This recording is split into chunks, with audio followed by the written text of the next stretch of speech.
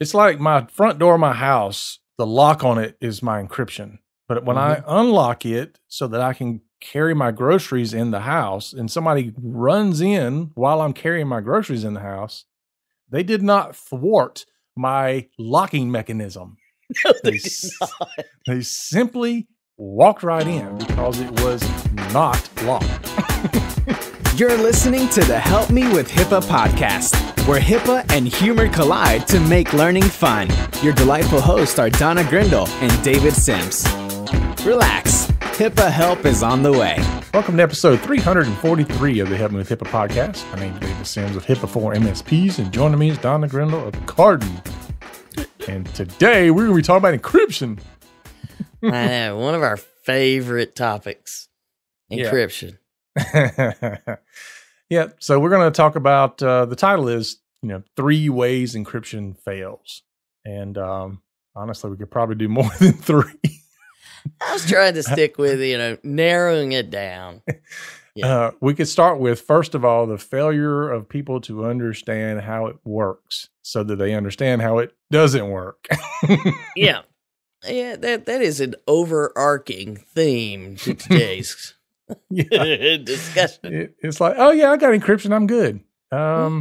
Maybe not. Let's review. Yeah. But before we dive into that, I do want to remind everybody the Privacy and Security Boot Camp. PriSec. Yeah. Hoorah. How about this? 3.5 days of in-person. Oh my gosh. I mean, when's the last time you saw people? It's been a while. All I see is you. It's painful. I know. Can't count that as a person. September 12, 13, 14, and 15 in Louisville, Kentucky. Louisville. Working out. Louisville. Can't say Louisville. Louisville. Yeah. Louisville. Louisville Slugger. Louisville Slugger. Yeah. Yeah, it's the way it is. So if you want to know more about that, go to the PrisecBootcamp.com, PRISEC bootcamp.com. And all the information will be there.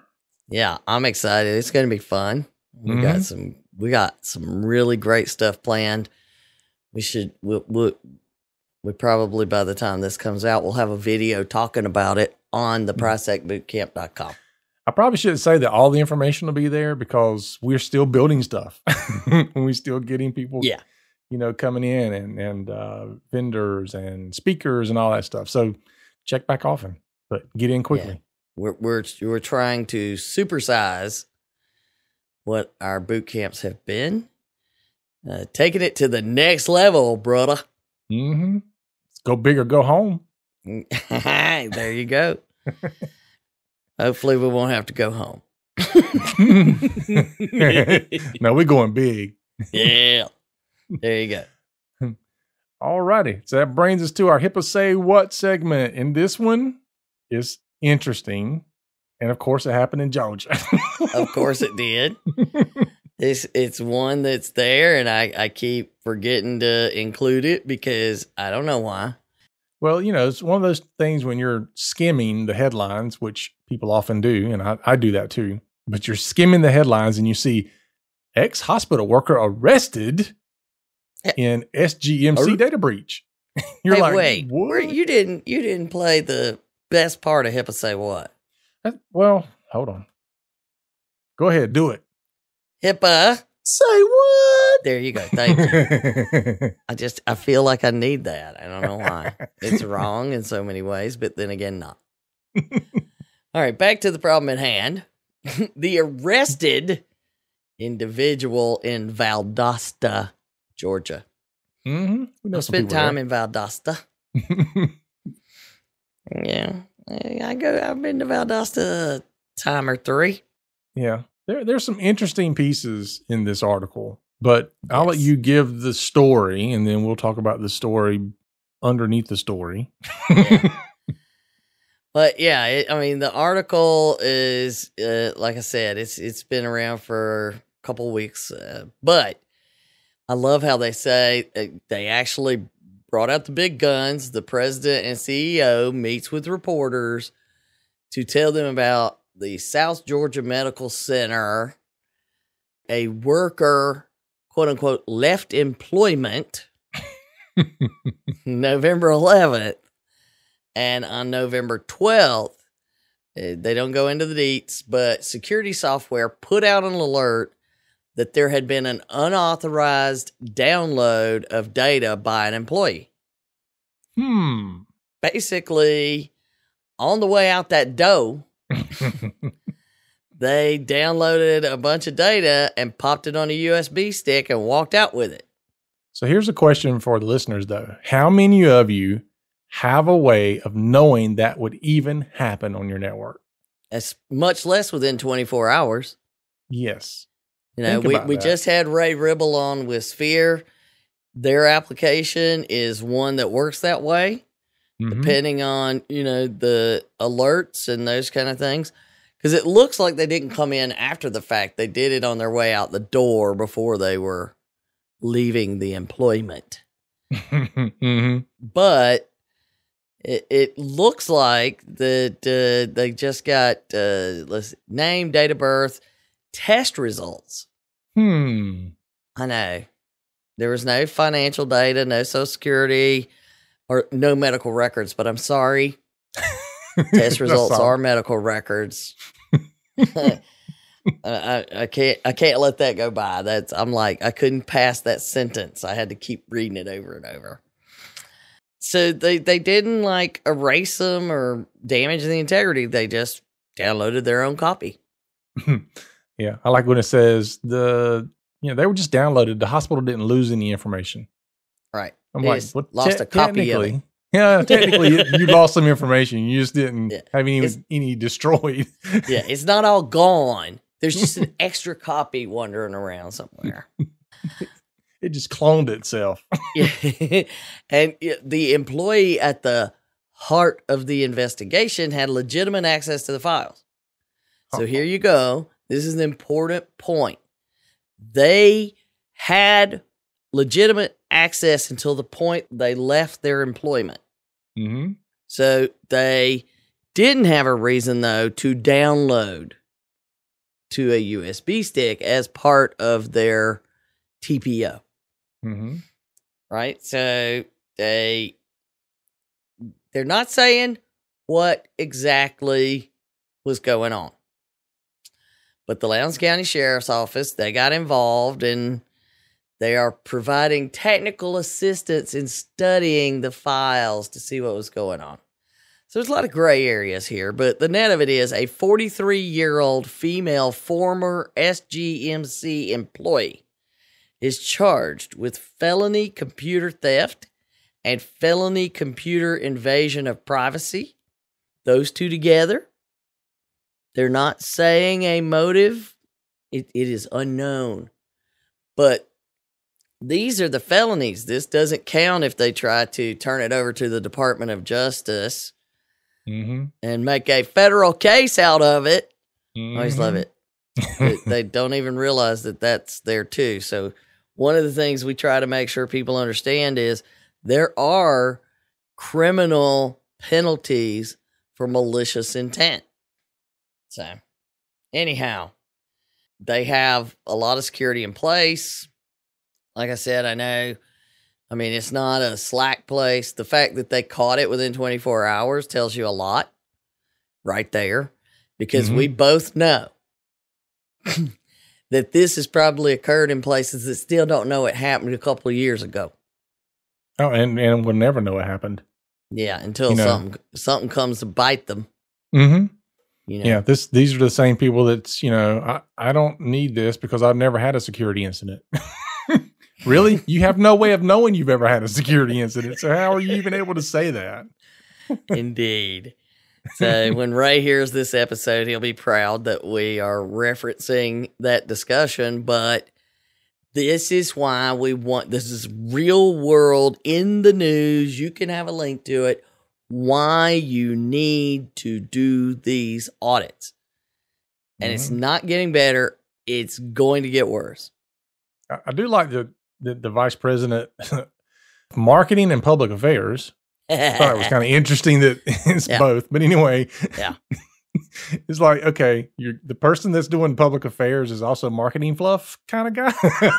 Well, they do kind of live in the same wheelhouse, I guess. I thought that was interesting. It really has no bearing on the story. I just thought it was funny. But one thing that he did say is no one has access to all of the hospital files. It's on a need to know basis, which, what do we call that in our world?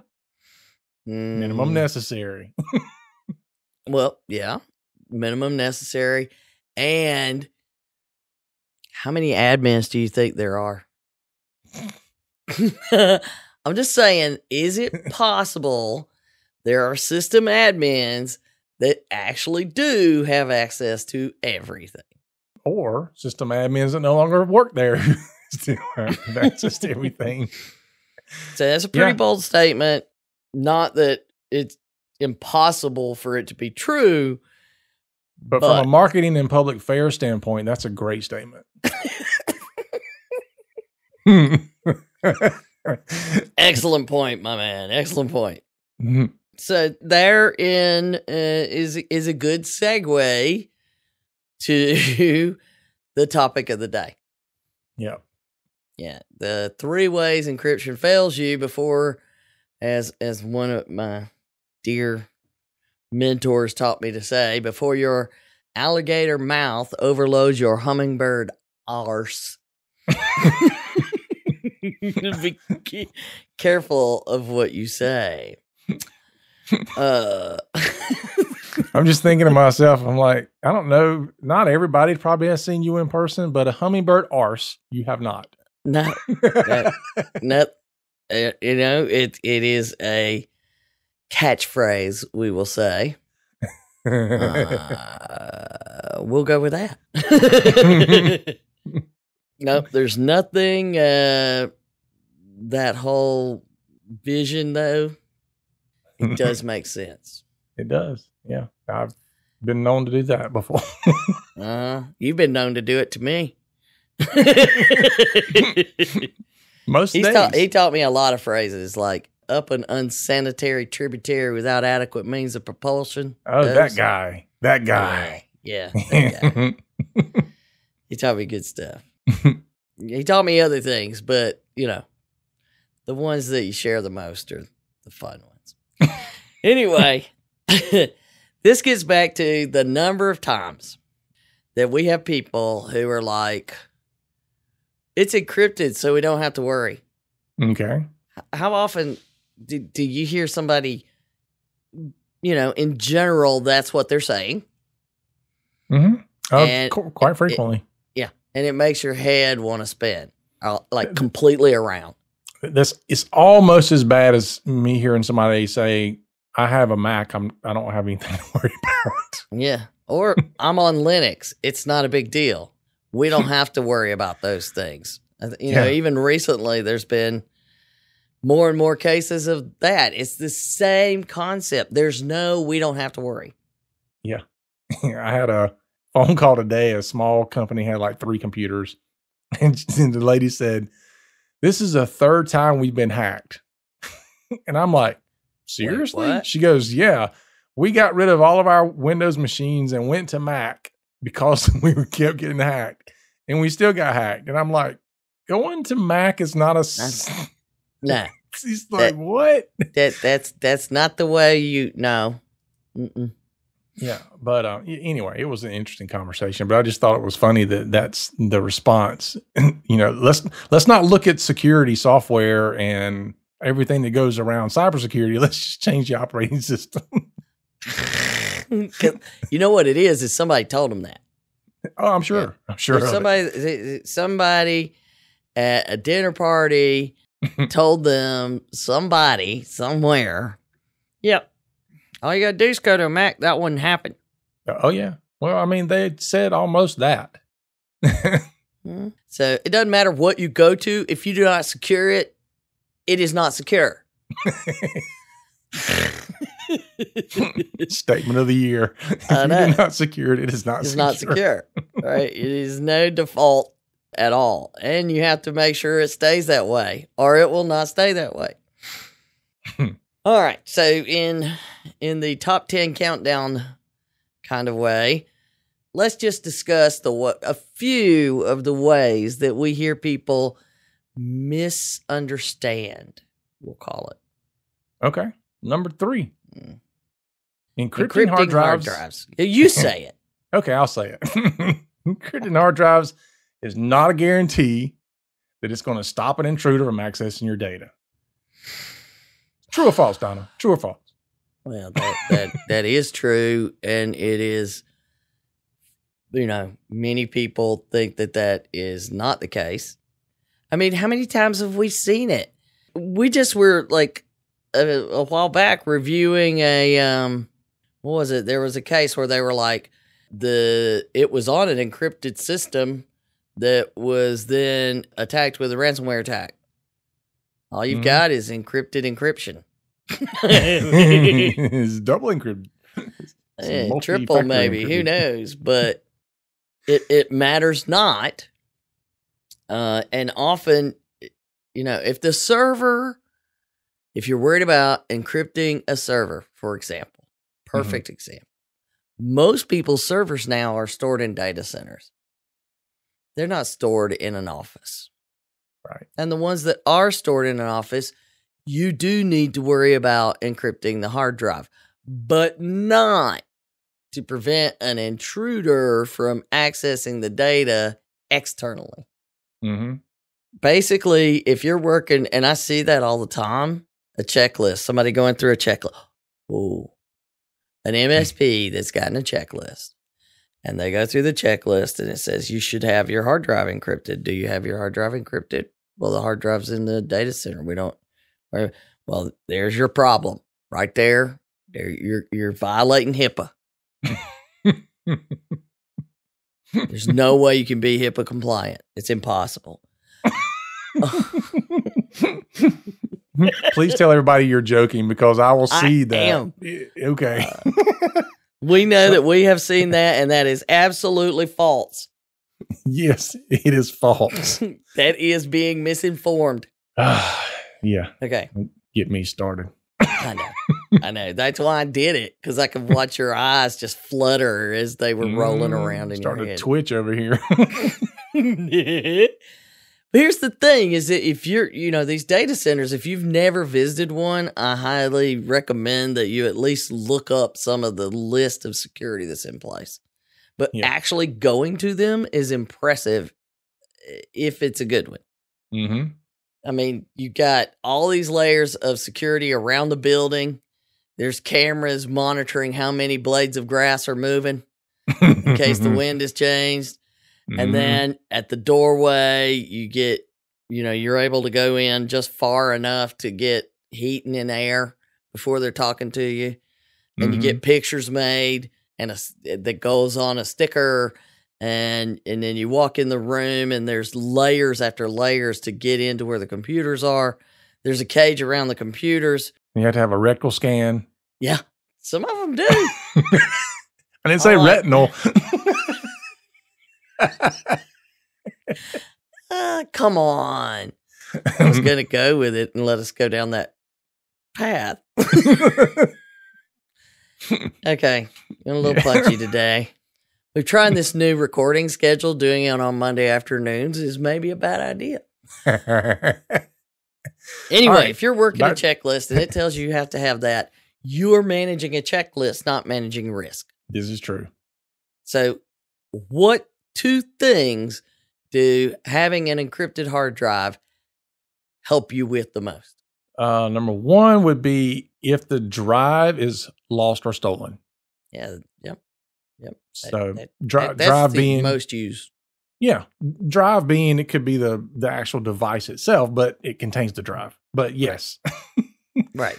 Drive's lost or stolen. Or if you're ready to, decommission it. And somebody, not that anybody would ever do this, but if somebody decided to just take it straight to Goodwill and donate it, it might help. Yeah. It would fall under the same area as if it were stolen. Right.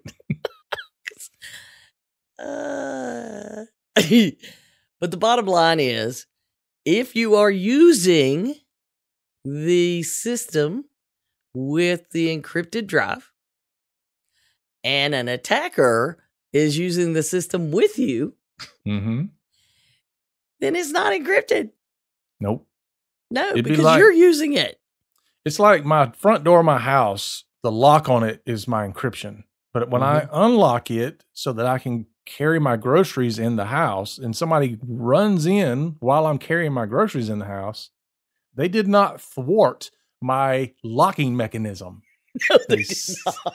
They simply walked right in because it was not locked.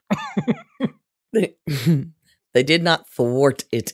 No, they did not. And they also grabbed my groceries and went out with it. And you're still trying to figure out if the person bagging them is the one that messed up. No. Yeah, they exfiltrated my groceries. There you go. That's exactly the way it happens. Oh, all right.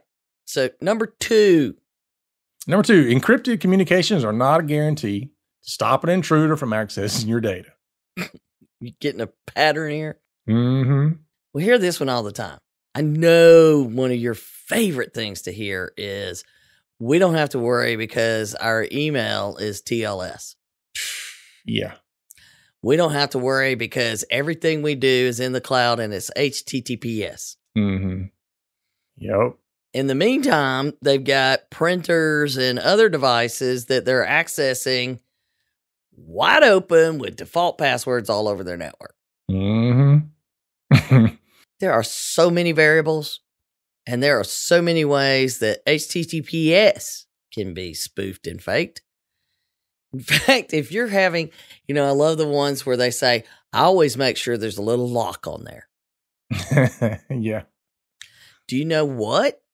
When the criminals make a website, they make sure there's a little lock on there. This is true. They do that. Yeah. They make sure there's a lock on there because they know you like to have the lock there. Mm-hmm. So they want to make sure that their collection of stolen money is protected. So what you have to remember is that, we are granted the move where, when Google started reducing your search engine results if you didn't have HTTPS, which is Hypertext Transport Protocol across SSL. Isn't that right? Yeah. Mm-hmm. All that means is we are publishing a document that says we will secure our conversation between me and you.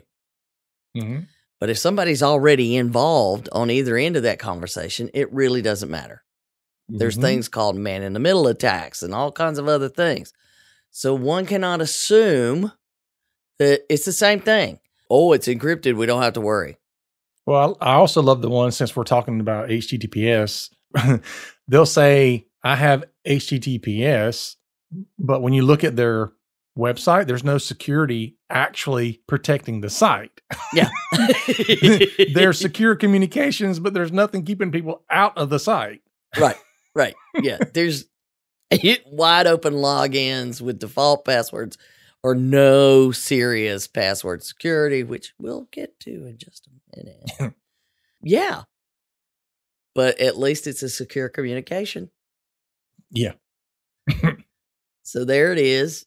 But now we get to number one. All right. Number one. What prompted me to make this episode. I'm sure. Encrypted email is not a guarantee. This is going to stop an intruder from accessing your emails. Oh, that hurts me.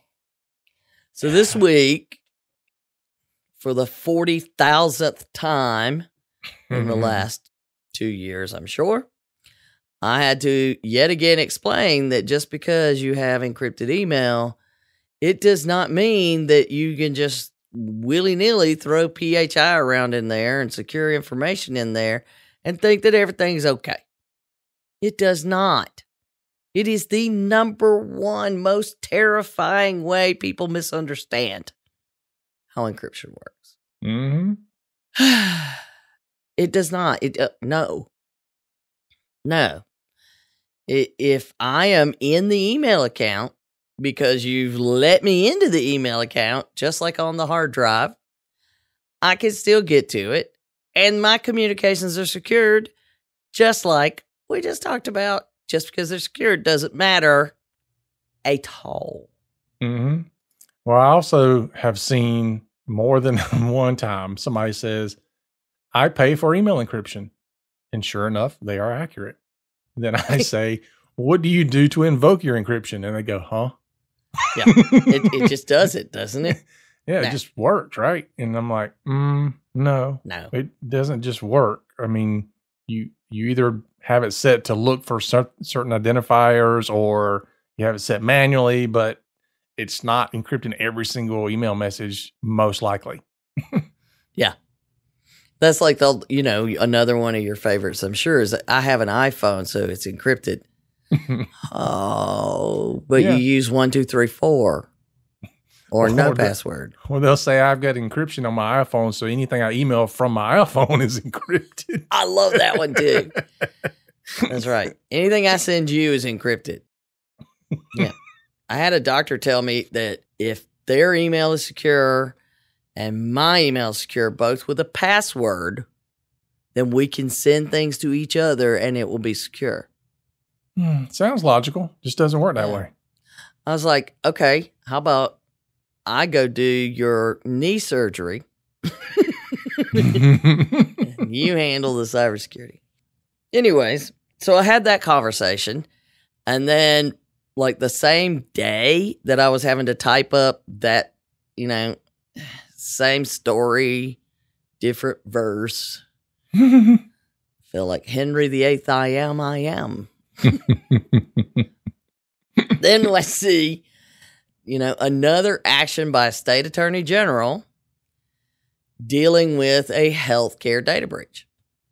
So this is New York, $600,000 agreement with iMed after a 2020 data breach. Pretty interesting that it's like right at a year after the data breach and they're already settling $600,000. Mm-hmm. And that data breach had to do with email, David. It had to do with email, David. David. But they had encryption. Mm-hmm.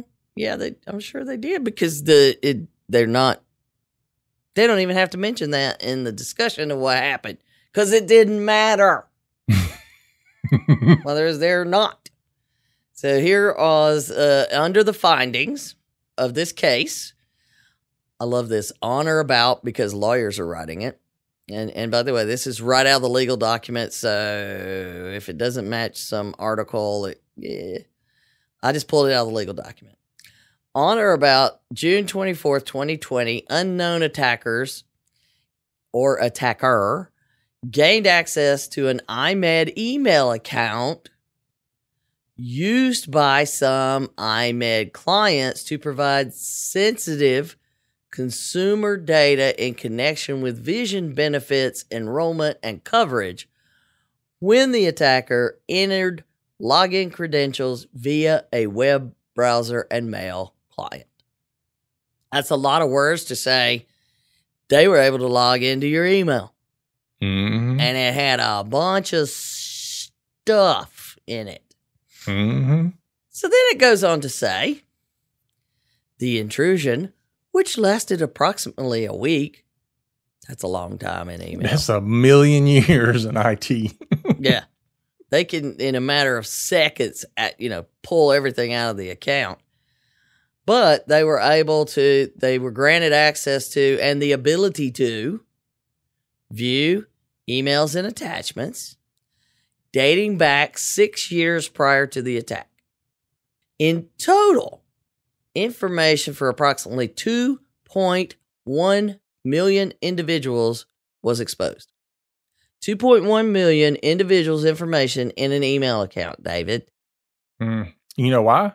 Because people use their flipping email accounts as a online storage department. Yeah, I'm gonna find it in an email. Yeah. So from June 24th through July 1st, 2020, the attacker accessed the email account from a number of IP addresses, some of which were outside of the United States. Imagine that. Shocking. Let me tell you this little secret. I can make mine look like it's outside the United States too. I know. And I can be outside the United States and make it look like it's inside the United States. Yeah. So, the whole where was the IP address? Nah, not really much of a factor. Yeah, it's kind of the same kind of thing. So on July 1st, though, the attacker, because, see, they'd had it for a week. They'd done everything they wanted to do at that point. Time to nuke it.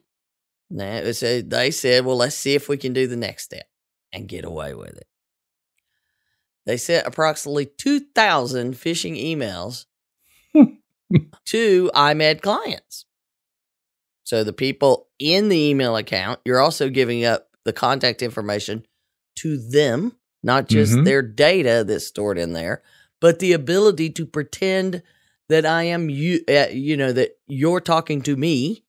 They get, and they steal them all to sell them out on the dark web. You're in another data breach. Yeah. So this is when you get an email from Donna and you're like, this looks weird, but it comes from Donna. Yeah, it's fine. It should be safe. It came from IMED. They wouldn't give my information away. And basically what it was is credential harvesting. So the phishing email comes out and tries to get people to log in so I can steal their credentials. Later the same day, da, da, da. and when I read this, let me see what you think when you hear this part. Okay. IMED's IT department observed the transmission of these phishing emails from the email account and received inquiries from clients about the suspicious emails. Do you think it occurred in that order? No, I do not think it occurred in that order. I am absolutely 99% positive. It did not occur in that order. That clients were saying, we're getting these suspicious emails. And after about the third one, they're like, wait a minute. Yeah. There's a problem somewhere. And then everybody started freaking out. Mm-hmm. They block the account. They shut it all down. They bring in stuff. They get the forensics. All this stuff goes on. Mm-hmm. And we could go through this. We've been through this before. We know what happened at that point. We're aware. Yep. That's when you get out your instant response plan. Yep. And hopefully they have one. But then the forensics happen, the notifications happen, blah, blah, blah. And then we get into the findings section. The investigation identified the following areas where IMED's practices did not meet the requirements. And note, this is not HIPAA. This is General Business Law, Section 899-BB, to protect customer personal information. This is state law. Mm-hmm. They never even brought up HIPAA up in here. They brought up multiple state laws, however, that were being violated. So for all those people that say HIPAA doesn't apply to me, heads up. That's right. And so then they go through a whole list of the things that were wrong. These were their failures. Number one, David. I was just laughing at the footnote. I know, right? So number one, authentication. MFA, multi-factor authentication, that is. No MFA. Yep. Yeah. They didn't require on an email account loaded with over 1 million client records, information about them. But I do like how it said that IMED was aware of the importance of MFA to reasonable data protections, having required MFA for years before the attack for users to access IMED's VPN. Footnote number 2, IMED had begun to roll out MFA, which apparently it knew for years was important, to email accounts before the attack occurred. However, it failed to apply MFA to the enrollment account in the time to prevent the attack. IMED completed the rollout of MFA to all email accounts by September. Yeah. So, it's like, how many times have you had those projects that, you started on it, somebody complained about it. Oh, this MFA is, it's inconvenient. It's putting, too much stress on everybody to put in a code. Oh. Well, and clearly this is like the enrollment account. It's used by multiple people. Yeah. So they were putting that off rather than deal with it. And by the way, there are a lot of ways to deal with that. Note to self. There are many, many ways to deal with that. So don't tell me we share it so we can't put MFA on it. That's wrong. Wrong. And then they add to that item number 2, the passwords on the email accounts, the rules. So we got no MFA and in the bare minimum of only 8 characters and no complexity, none.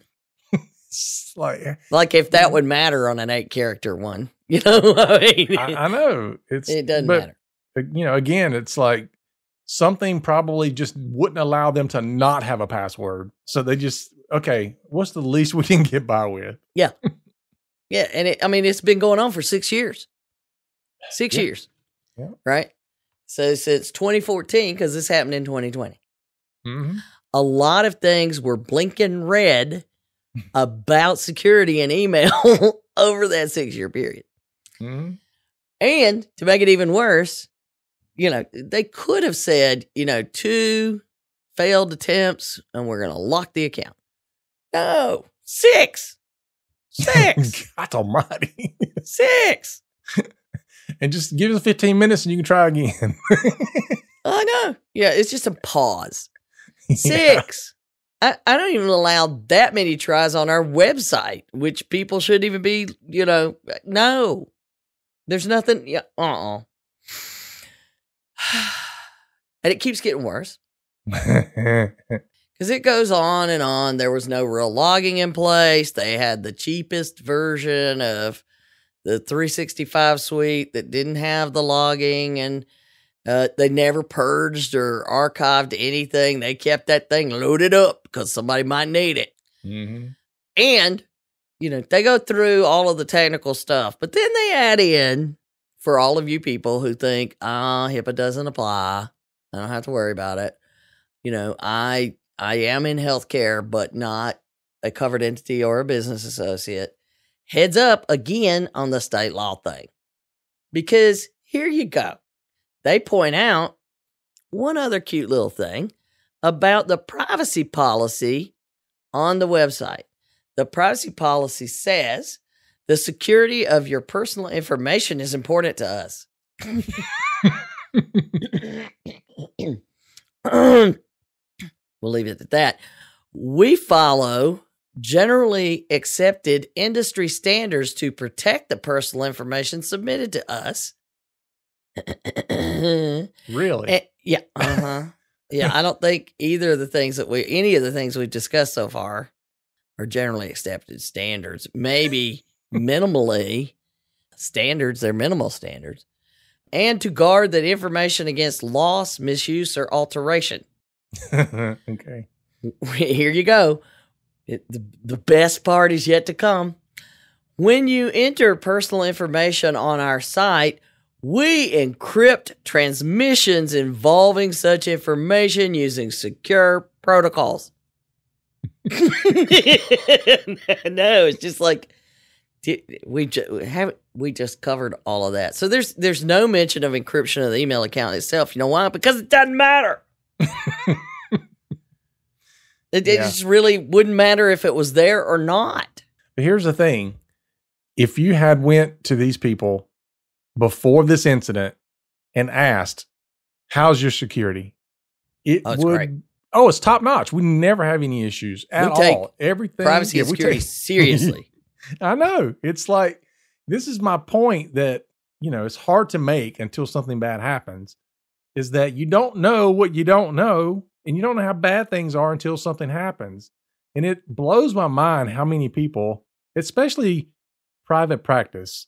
And, I talked to a private practice person last week, 3rd generation doctor's office. The grandfather built it, passed it to his son, who's passed it to his. I mean, what a legacy.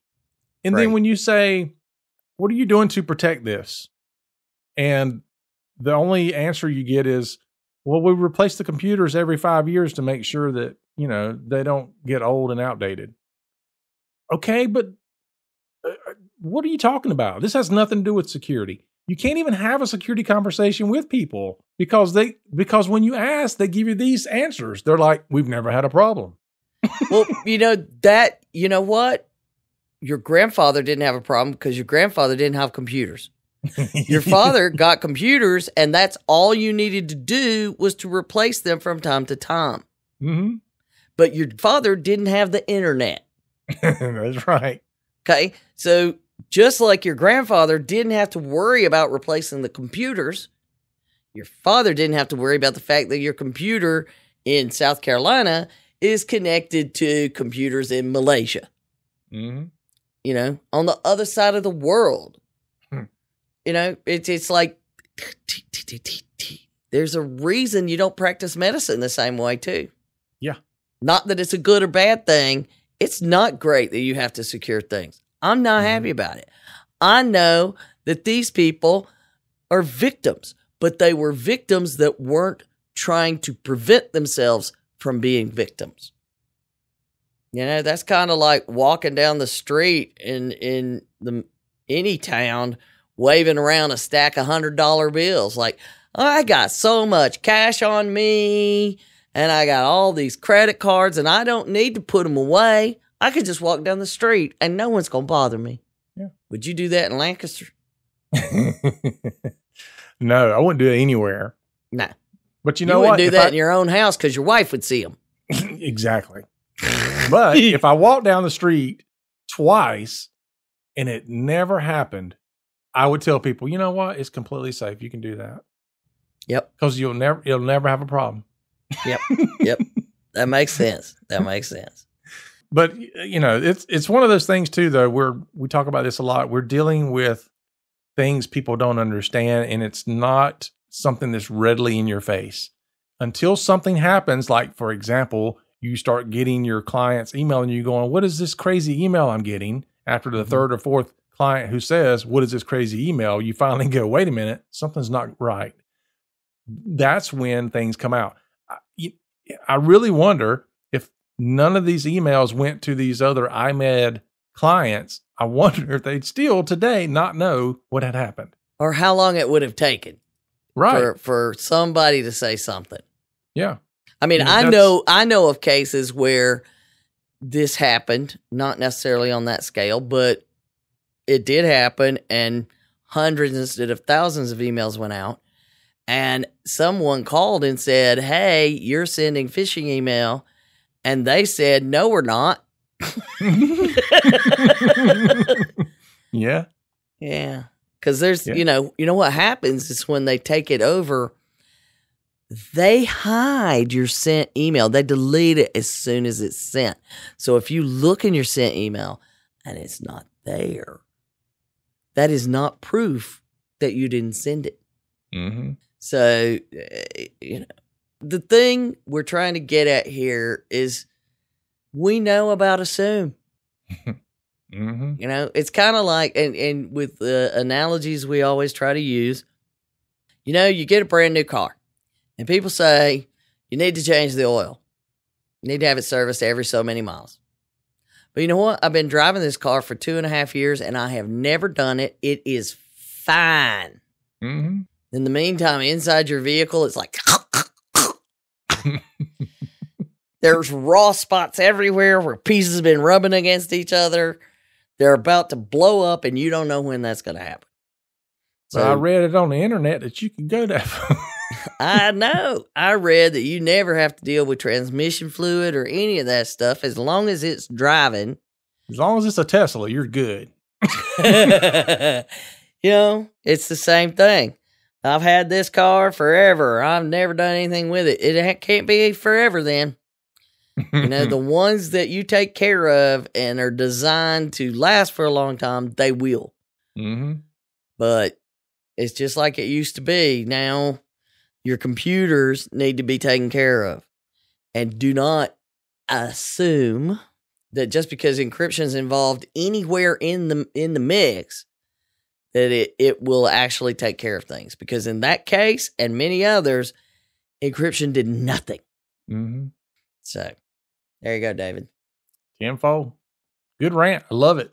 I know we got a little bit of fun out of that one. I know. All right, folks. Thanks. That is our show for today. And maybe you want to go check out what your encryption is like. Ask more questions. Yeah, exactly. Yeah. Anyway, thanks for visiting. Thanks for visiting our show today. We hope to see you back next week when you can visit again. Remember, for Don and myself, the HIPAA is not about compliance. It's about patient care. You've been listening to the Help Me with HIPAA podcast, hosted by Donna Grindle and David Sims. The show created to help you with HIPAA. For more information or to ask us a question, visit our website at helpmewithhipaa.com. Neither Donna Grindle or David Sims are attorneys, and they do not offer binding legal advice concerning regulatory compliance. The information in this podcast should not be relied upon or construed as legal advice in any way. Consult your attorney for legal advice concerning compliance with HIPAA regulations.